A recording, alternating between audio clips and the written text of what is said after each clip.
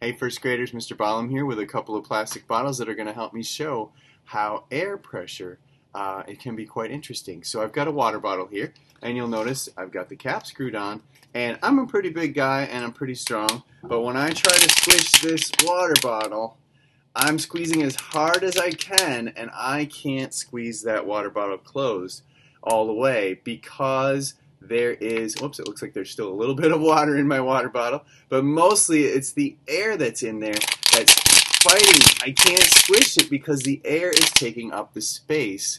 Air is taking up space inside the bottle, and it has nowhere to go because it's trapped. So now I'm going to take the cover off the water bottle, and easy to squeeze. The air that was in there, much of it got squished right out of the bottle. So the air that was taking up the space, there I put some more air back in there and it expanded the bottle. Let me see if I can dump out all those little water drips. So a little trick you can play on your an adult at your house is ask them to squish a water bottle and say, can you squish this water bottle, but make sure you put the cap on before they try to do it. And then they won't be able to do that. And then you say, well, I can squish the water bottle. Make sure you take the cap off. And then just go, oh, and it's so easy because of air pressure. I couldn't squeeze it the first time, and the second time I could. Another fun trick you can play on somebody is, I've got a little ball of paper, and another, I didn't want to use a squished one, so here's another plastic bottle that you can see. I'm going to take the piece of paper, and I'm going to set it right on the edge of the bottle. So it's sitting right there in the neck.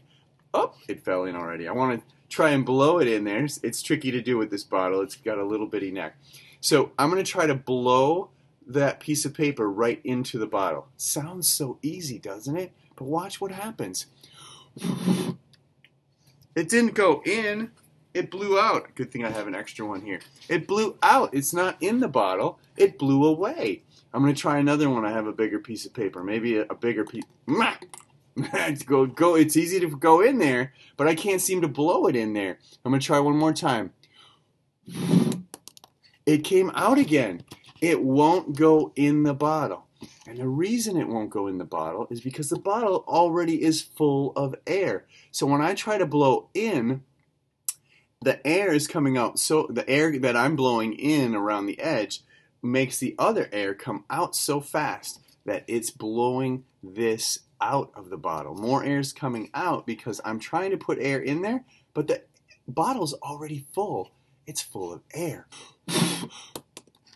It won't go in. It just keeps coming out.